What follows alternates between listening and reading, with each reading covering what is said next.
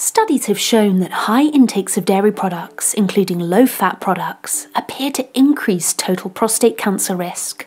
When someone consumes dairy products, they're ingesting estrone, progesterone, estradiol, estriol, and pregnanediol, which affect their hormonal system. Recently, I heard a devastating effect that dairy can have on the body that I hadn't heard of before. So let's take a listen to this short clip from Dr. Michael Greger. This is really interesting. So the leading cause for female infertility is what's called anovulatory infertility, meaning that the eggs just don't ripen and release every month. And so you go the whole month where there's no possibility of fertility, no matter how well the sperm is doing, just because there's no egg to be fertilized. And you can look at what's called antral follicle count, which is basically an ultrasound where you can kind of count how many eggs women have. And basically, once you're out of eggs, you're out of fertility.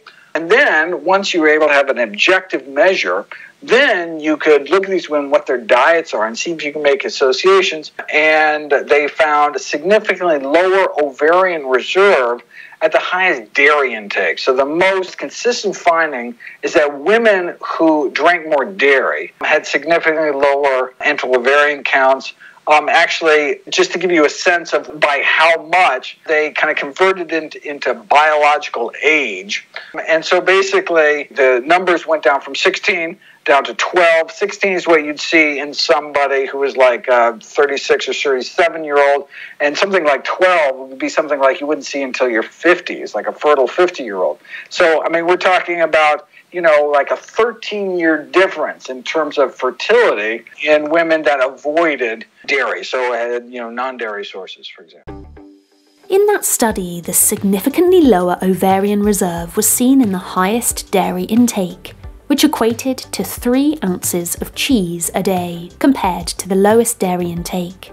The researchers didn't know exactly why this occurs in the body, but hypothesized that it might be the growth factor and steroid hormones, and/or the contamination of milk products by pesticides and endocrine-disrupting chemicals. Studies have shown that milk contains large amounts of estrogens, progesterone, and other placental hormones, as they survive processing and are present in both raw, organic, and non-organic commercial milk.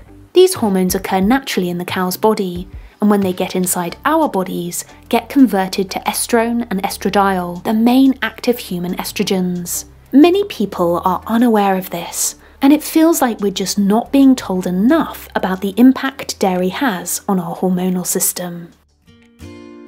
Thank you so much for watching. If you liked the video, please give it a thumbs up, leave a comment below and subscribe for more upcoming videos.